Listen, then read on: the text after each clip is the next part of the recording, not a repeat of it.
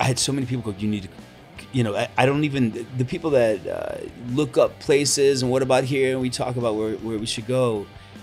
We have such an overflow of the people that we meet every episode and every year that we no longer have to Google. You know what I mean? So it's been pretty. Man, fluid. I wanted to go to Japan when you went there so bad. Yeah, it's cool.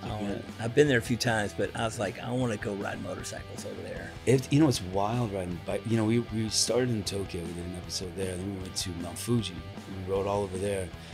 But I'm like riding up in the mountains with like monks and shit, and they're on Harleys, and this, an older lady I met at one point, and she had this big fucking bike, and she rode there in snow, like it was crazy, and but it's just it's bike people are kind of the same everywhere.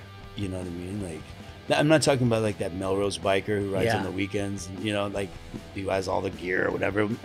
But the people that like really ride are very similar and get on really well, and all Uruguay and Costa Rica and all the places that we've been. There's countless stories, especially when you're on.